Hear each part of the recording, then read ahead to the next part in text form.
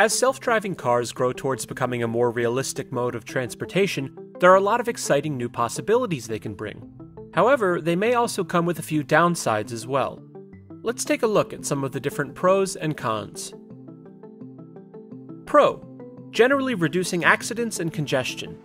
Most accidents on the road are due to some form of human error, whether it's distraction, impaired driving, or poor decision-making.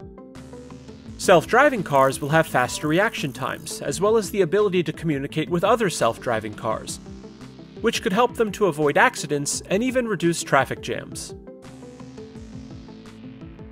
Con: even with lower odds, accidents can still happen due to technology malfunctions or humans driving other cars.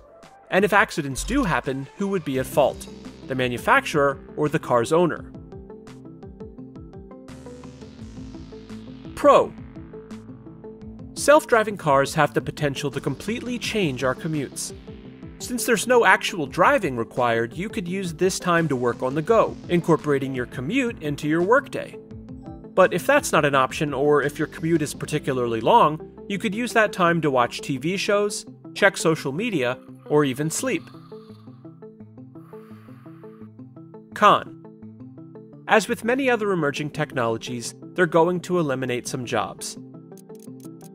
It's predicted that millions of professional driving jobs will be wiped out, including both truck and taxi driving. It's also possible that related fields like car insurance and auto repair could be affected. Even though new jobs will emerge during this transition, it could prove to be a difficult time for many. Pro: parking will be less of an inconvenience. Whether you're in a busy parking lot or looking for a spot downtown, your car has the potential to drop you off and then go find a parking spot on its own. Or maybe even just circle the block while you run a quick errand. Con: self-driving cars are going to be pretty expensive. Hardware, like cameras and sensors, and the software required to process the incoming data could make things fairly pricey. After their release, the prices may come down, but they may still be more expensive than traditional cars. This may mean that car ownership decreases in the future, with people opting to rent self-driving cars only when they need them. Owning a car might even become obsolete.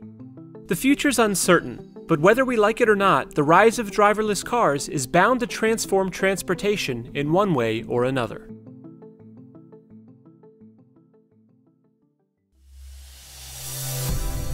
GCF Global, creating opportunities for a better life.